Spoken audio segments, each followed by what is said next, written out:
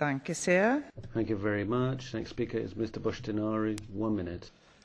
Thank you very much, Madam President, Madam High Representative, Vice President of the European Commission. Please allow me to speak in Romanian.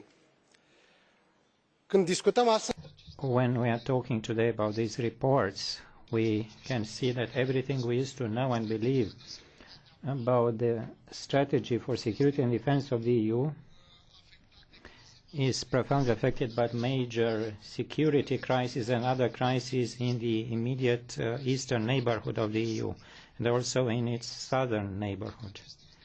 If this is the context, we have to admit that until very recently our Union has responded in a weak, vague, hesitating way, not up to the expectations of our citizens.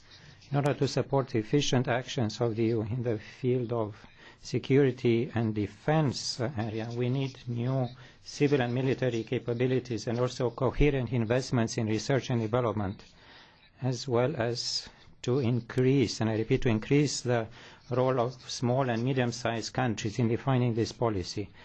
And I will conclude with a non-rhetoric remark. We should give an honest answer to the question how common is our security and defense policy and how much security and defense we have in it. Thank you. Danke.